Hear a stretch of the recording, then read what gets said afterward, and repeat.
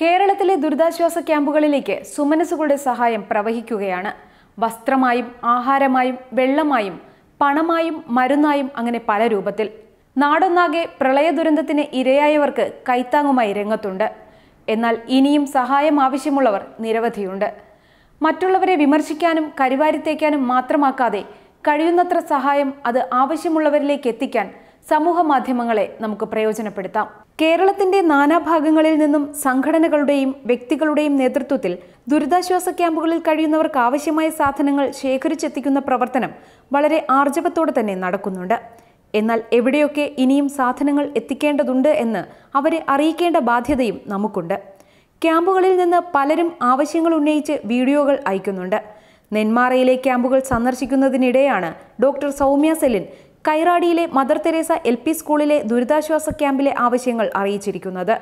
കൈതച്ചിറയിലെ ഉരുൾപൊട്ടലിൽപ്പെട്ടവരാണ് mother Teresa LP സ്കൂളിലുള്ളത്.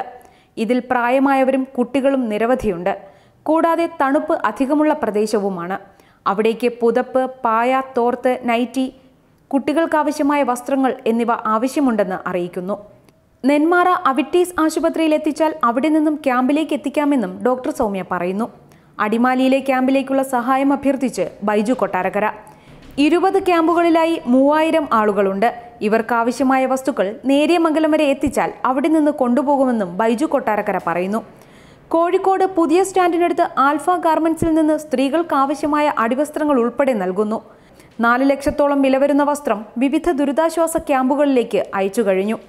KSRTC Attingal ഡിപ്പോയിൽ നിന്നും ജീവനക്കാർ ശേഖരിച്ച സാധനങ്ങളും വിവിധ ക്യാമ്പുകളിലേക്ക് അയച്ചു. ന്യൂസ് ഡെസ്ക് മറുനാടൻ TV.